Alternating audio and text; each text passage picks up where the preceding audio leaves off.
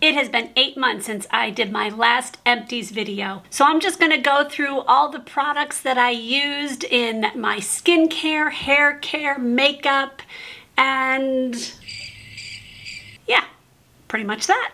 So let's go in order of how I do my skin, and that's of course getting all my makeup off. I used the Neutrogena Cleansing Balm. I used this all the way through and I hated every minute of it. I just did not enjoy this. The smell is so, I don't know, it's off-putting. I don't think it's actually an added smell. I think it's unscented, but it's just gross smelling. Oh, I hated smelling it. I do actually think this worked well. I just didn't like the feeling of my skin after I used it. Now I do go in with the double cleanse, so that does take it off. A lot of it was the smell. I just really could not handle it. I will not be repurchasing this. Now I do have two of my favorite ones. This is from the Vanilla Company. It's called Clean It Zero. Now I have this in the original scent, and I buy this mainly because it comes in the larger size. This is the only one that comes in this size, at least right now. I will check it. Maybe it's changed since I last bought these. I don't know why they don't make all of them larger. I don't know. But this is one that I love it. The smell is definitely there. I don't mind it at all, but it dissipates. I mean, you're going to be washing your face again, at least I do. So I don't really care about the scent on this one, but it's way better than the Neutrogena one. Definitely a repurchased one. I already have it in my stash over there. Now, after I have taken all my makeup off, which is the cleansing balm, I haven't actually washed my face. So I want to go in and actually wash and make sure it's all very clean. And that I use the La Roche-Posay. This is the Toleriane, I'm not sure how you say that, Hydrating Gentle Cleanser. And I actually have two of these. Now I have already repurchased this. It's already in my stash back there. And I will always be repurchasing this. Some of this stuff is so gross. Clearly one of my products, I think it was my tanner, leaked in the bin. So some of these are pretty disgusting. This is another cleanser. This is from e.l.f. It is the Gentle Peeling Exfoliant. This is something I use in two different ways. Number one, I use it every time I shave my face or, you know, microplane my face. I use this immediately after to just get the extra skin that the blade didn't get off, and it just cleans it perfectly. I love it for that. And then you go in with your regular skincare. Well, you go in with a moisturizer. But I also use this sometimes when my skin just feels a little dull, or I've got some patches of dryness. This is wonderful. And I will say that the nozzle on this has been just atrocious. I mean, e.l.f. needed to fix this a long time ago. It got clogged. I'd have to unscrew this to be able to use it. Now, I think they have fixed it, although it's funny, it looks the same. But this one hasn't clogged yet, so obviously I've purchased a new one. Let me see if I will get it to work. I have lotion on my hand, so I'm not sure if I'm gonna be able to get it to do its thing. You put it on completely dry. If you guys can see the little bee, like, extra things, that's dead skin that it peels off as you rub it. The more dead skin you have, the more that's going to happen. And that I do all over my face. It works like a charm. When I am done with that, I just wash my face with water afterwards, and then I go in with regular skincare, and everything feels squeaky clean. I do not overuse this. I only do that, like I said, after I've shaved, or when I just need it a little bit more, I feel a little bit dull. It works wonderful, and it's so inexpensive. Okay, my hair is driving me nuts because it's going into my eye, and that drives me nuts. Put my hair back with my glasses. I can see. Okay. Now, more skincare, obviously.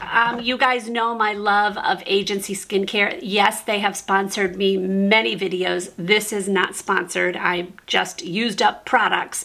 First is the Future Formula. I have probably had more of these, but I didn't keep them all. This is what I do at night after I've cleansed my face. Everything's all nice and clean. This has tretinoin, azelaic acid, tranexamic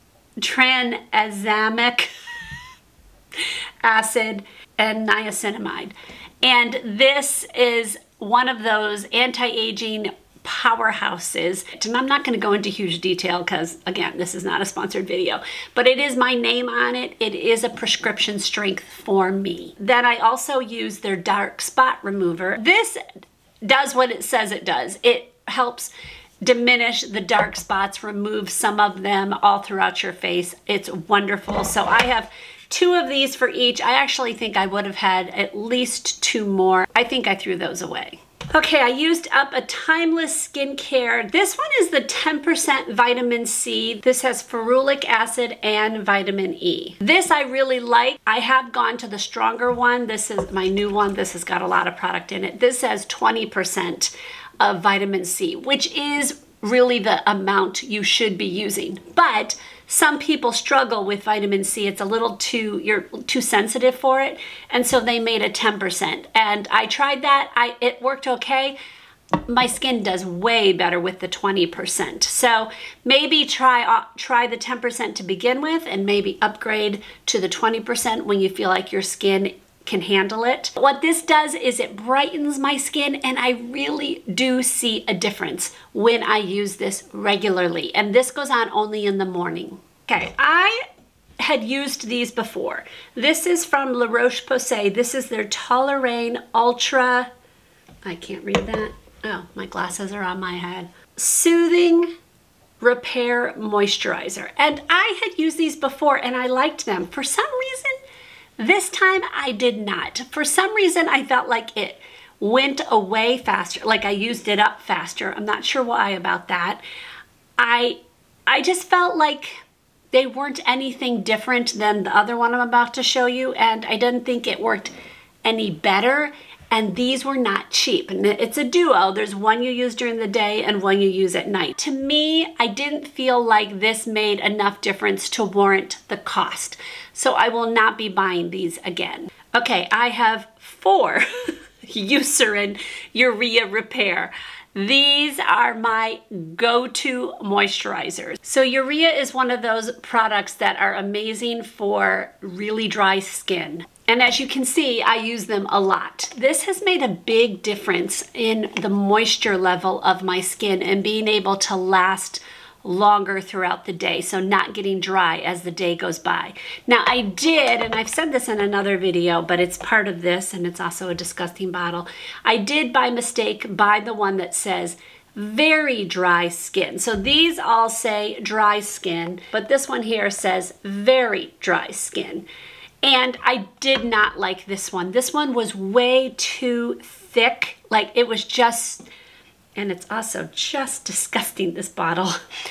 It was way too thick for my skin. It literally, to try to get it onto my skin, it felt like it was pulling my skin. It's that thick. So I definitely will not buy this one again. But the dry skin one is just amazing. I of course have already purchased this. In fact, I probably have one in there and one in my extras bin because I love this product. Of course, I have some SPFs. I use the CeraVe Ultralight Moisturizing Lotion 30. This is my go-to. I use it all the time. You know, it's funny.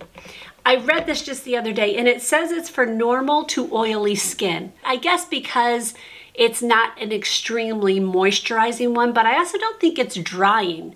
So I don't have a problem with it, but I just thought it was interesting that me, the dry skin girl, is using one that's not made for dry skin. But I really do like this one. I wish it was 50 or more, but I do love it, and I have already repurchased it. I used up the Neutrogena Ultra Sheer. This is broad spectrum SPF 60+, and I really do like this a lot. I've had trouble finding it since I bought it, so I'm not sure, like in stores. Obviously, I'm sure I can order it, but I like to not order it if I can. I love to be able to just buy it in a store when I'm there, but I've had a really hard time finding it, so I'm hoping there's not a problem with it, but it could just be my stores near me. But this is definitely one I would repurchase easily. I will say that when I first bought it, I thought, oh, it's so expensive because it's so much smaller than this one, but they actually are about the same amount. Oh no, they're exactly the same amount, 1.7 fluid ounces. So they're about the same price depending on where you buy it, of course. Okay, I used up a Jergens Natural Glow and a Jergens Natural Glow Wet Skin. These are my go-to body tanners, self-tanners. They're both medium to deep. This one you use on dry skin and it gradually deepens in your color. I love this. I will say I don't necessarily like the smell of it. It's not horrible and it's definitely one of the better ones. It's such a distinct smell. I literally have smelled it on other people like out in the public and gone, oh, they use Jergens.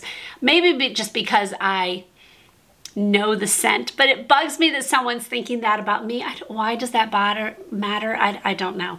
But anyways, this is the one that I put on when I've just gotten out of the shower. This by far does not get you as tan as this one does. It just doesn't. But this is really good in between. So when you've just gotten out of the shower, I put it on and then I try to just pat dry instead of rubbing so much. But this really does kind of extend the life of this. So I use them together and I think they work really well still. For my face, I actually use Tanologist. This is just the tan drops. I put this in with my moisturizer, so I'll do my skincare like normal, and then I'll use that Urea Repair from Eucerin Urea Repair. I'll put probably a half dropper full, and it will do my entire face, and I always go down my neck, décolleté, I don't know, décolleté, one of those. And I always make sure I get behind my neck and my ears and all of that. And then I wake up with a beautiful self-tanned face. I love it. I consider this one of my skincare. Because of this, I feel like I have that tanned look. I don't feel pasty in the winter. It just is one of my favorite things, and medium is perfect for me, but if you have really fair skin, they definitely have a light version, or if you have darker skin, they have a dark version. My daughter uses the dark. She's not darker than me, but she just loves to be really dark, so this is how she gets that, and this has worked for years for me. But I have two of the Grande Brows. I have used this for years. I swear by it. I think it works amazing for keeping my brows fuller and it filled them in more. I used the lash one too, and I think I threw it away by mistake, but I definitely used the lash one. They work great for me. I used a Kerasol Intensive Foot Repair. This is my go-to product that I use all year around. When I get out of the shower, I take this, it's like a little gel. I put probably a pea size on my heel and my big toe, you know, calluses, where all the calluses grow. And I rub that in and then I put a sock over it, and I never have thick calloused skin on my feet because this continually exfoliates all that stuff off. Like, I used to get cracked feet to the point that it would bleed. It was so bad. This is amazing at keeping your feet soft and way less calluses, and it's wonderful. So I will always repurchase this. Okay, let's talk hair, and then I do have some makeup that I have used up. All right, I used two Amika Perk Up Dry Shampoos.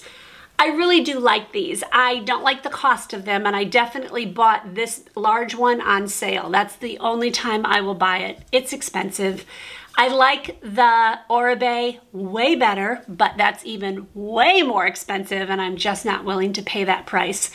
I do like this. It is a strong smell, but it is a pleasant smell. I love them. I wish they weren't so expensive. Still trying to find a drugstore one that I like as much as this, or the Oribe one. I also used a Living Proof Perfect Hair Day dry shampoo. I honestly don't like this one so much. I don't know why. I like the Amika way better than the Living Proof one. Oh, I did two. What's the difference between these? Advanced Clean Dry Shampoo and Dry Shampoo. Okay, this is the newer one, I think. This one does work better than this one, but I still like the Amika better. Okay, I used up an Ava NYC Main Magic. This is the 10-in-1 primer. This is it strengthens, heat protects, reduces frizz. I swear by this stuff. I love this for my hair. This goes on my hair immediately after I've washed it and before I've done any drying or anything like that. This goes on. I try to concentrate it from like here down and try not to get it on my roots. But this is amazing, and I already have purchased another one. Okay, I will tell you that I know I've used more shampoos than I'm about to show you. I think that what happens is people in my family use it and they throw it away. And then I'm like, wait a minute, I wanted that bottle. So I'm sure I've used more than this, just this one bottle in the past 8 months. But the only one I have here this is from Matrix. It's called High Amplify Total Results.